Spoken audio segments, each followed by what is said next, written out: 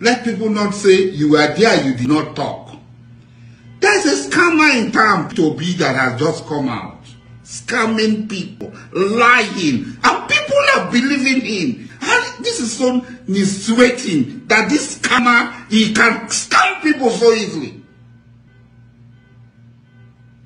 P2B was governor of a state, Anambra State, for 8 years. Let us start from there.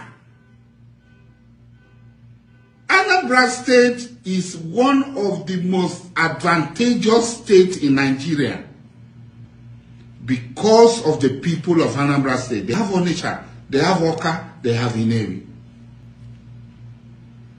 Gold mines.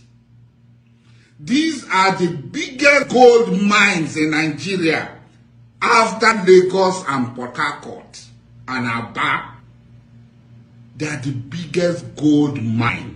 Money literally is on the streets of these towns.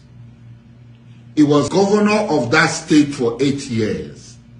How did he harness the resources of that state to turn around that state, to change the narratives? No, he's telling stories. He saved 70-something.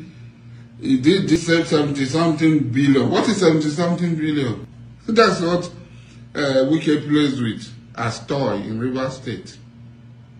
That's play money for Wike.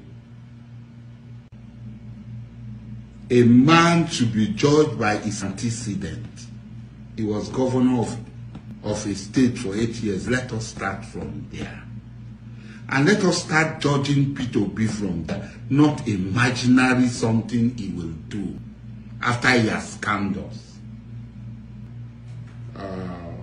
For me, it is the duty of every one of us to make sure we don't fall into this Obi trap.